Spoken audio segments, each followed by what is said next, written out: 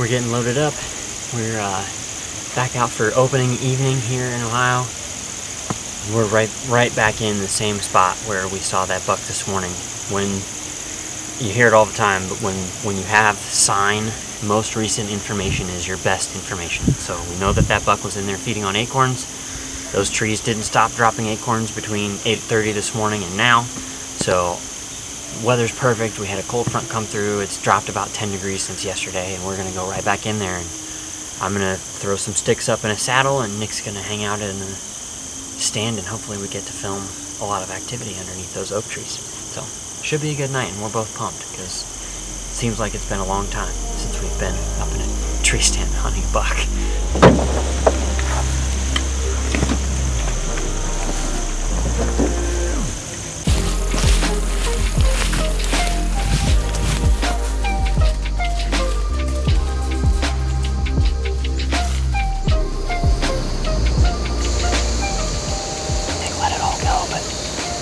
See it on my finger there, that's milkweed that went right in my mouth when he let it go.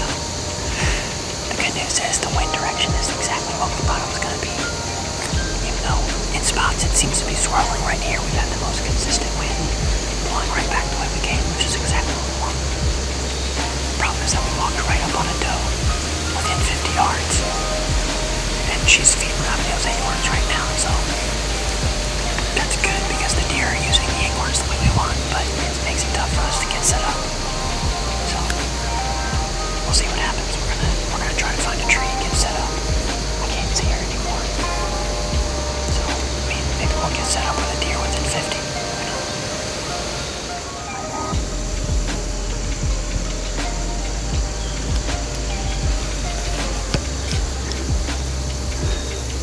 That's a little close.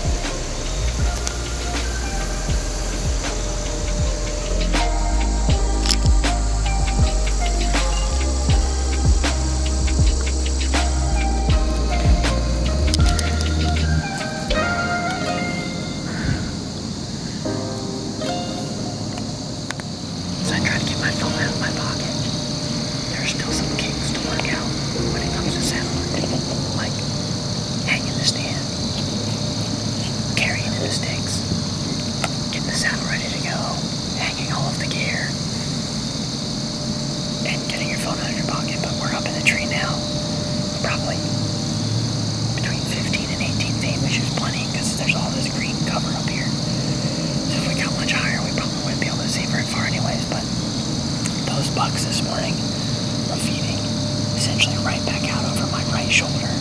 Our wind so far is blowing right back the direction we came from, so hopefully that everything that's out in front of us this way and everything that's behind me here, those bucks went that way.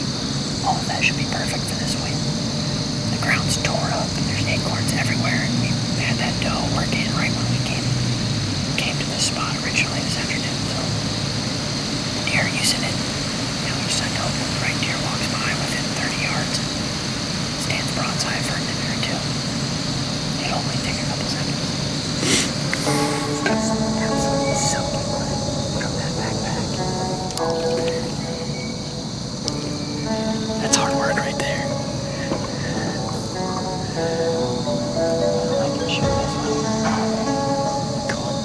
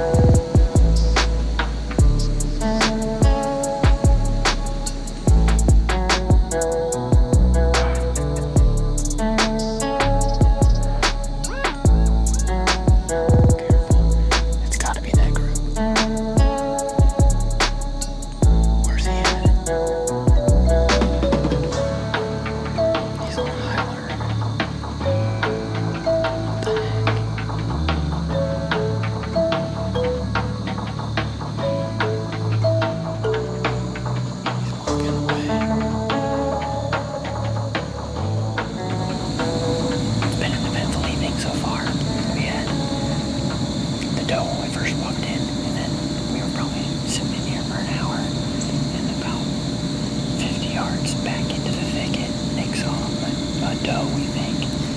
Not long after that, 2 does came and walked straight back out that way. 3 other does came and circled back behind us and fed on acorns, literally within 15 yards. And ended up walking directly back out our access to this spot. Not long after that, a little forker spike buck and another little basket rack like 6-pointer came out of the same bedding area. For whatever reason, that first buck spooked. And Nick dropped some milkweed, and our scent is going directly the opposite way that buck was to us. So maybe he caught ground scent, maybe the wind swirled, who knows. But it's only 6:20, so there's a lot of time left. When there's acorns around, you never know what you're going to see. I think we've proven that we're in the right spot. It's just a matter of time.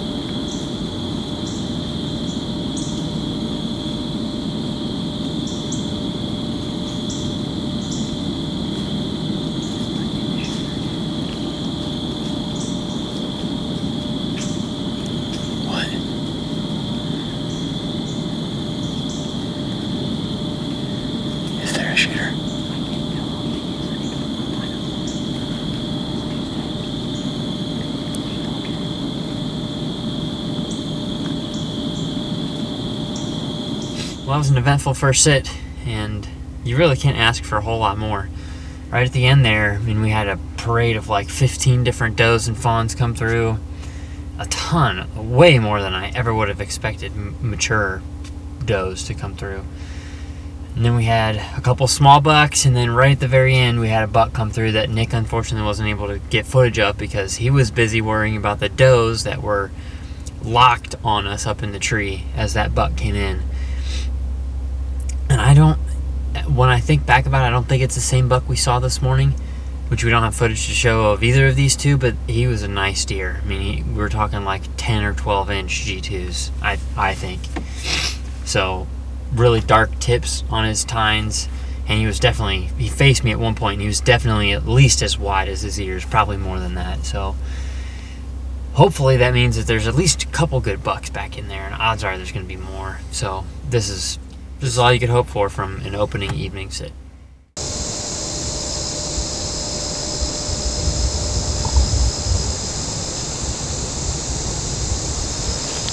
That's a good sign. sign.